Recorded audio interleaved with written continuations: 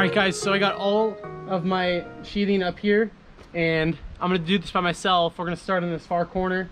We'll start with the 1 inch overhang or the 1 foot overhang.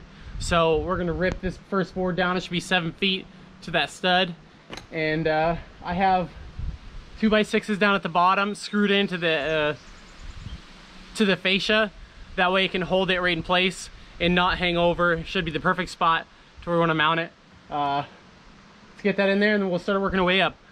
Where I place these boards is going to be kind of tough because the 8-foot rafter right there is where it's ending. So I might have to move these around, shuffle a little bit, but let's get to it.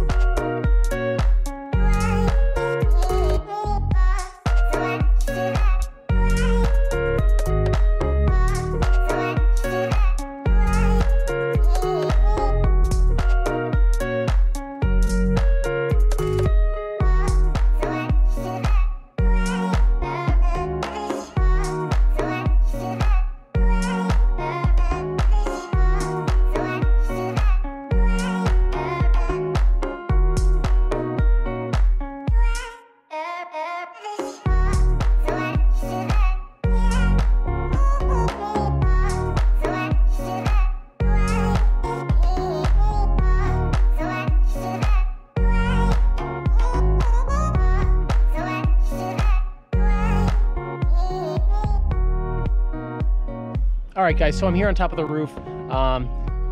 Very hard to manipulate these 4x8 sheets of, what is it, 5/8 plywood around the roof by yourself on an 812 pitch. So I didn't get much recording in. Let me just show you what I got. And I'll show you what I did with the valley and whatnot. So it's all zip taped. I'm actually starting on the drip edges. So that's already up here. This is kind of late. I just used on the ridge, I just did zip tape. And then over here in the valleys, I actually used, well, I just put zip tape on there because I was trying to beat the rain. We were going camping, so I threw zip tape down and thought I got it decently good. But I came back with some of this valley specific stuff, and it's not huge, but I think it'll help us be watertight for now. And you know, obviously stuff is gonna have to change to get this roof tied in here. I'm just not to that point yet, so I'm not super concerned about it. But yeah, this is pretty heavy duty stuff, so hopefully that helps out. Today we were moving right along back with our project. We had a nice week on camping, but we got to get back to this to get this thing done. So right now I have to frame in the gable end and then we will sheath it. That way we can get to our soffits and then we can move on and put the windows and the doors in and make this tight. Still got to do the roof and everything, but let's get this thing done real fast. I don't know how it's going to be recording this. It's kind of high up there, so we'll see what we can do, okay?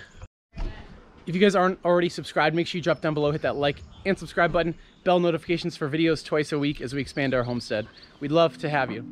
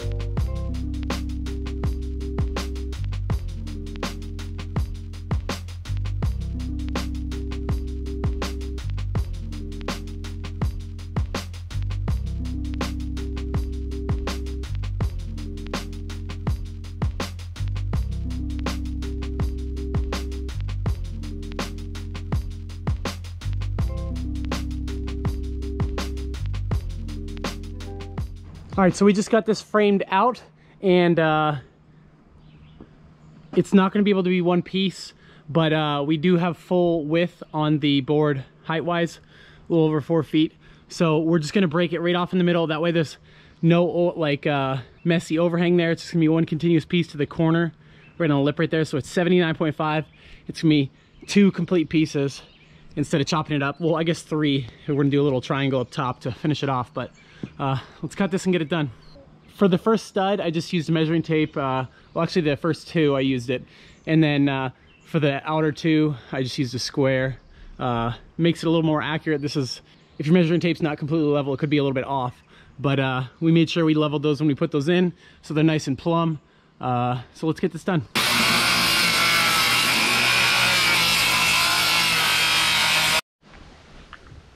So kind of missed the recording on that. I kind of messed up the first side.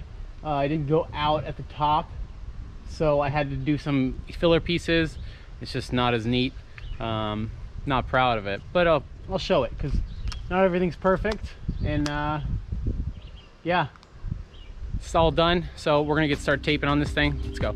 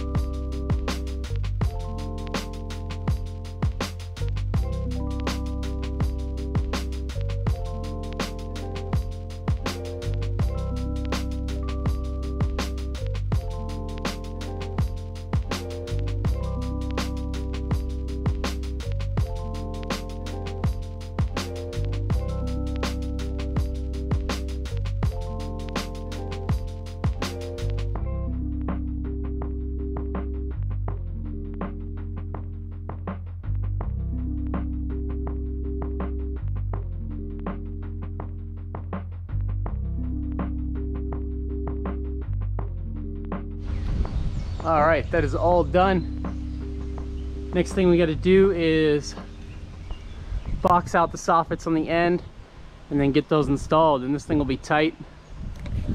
Keep moving forward. one step at a time.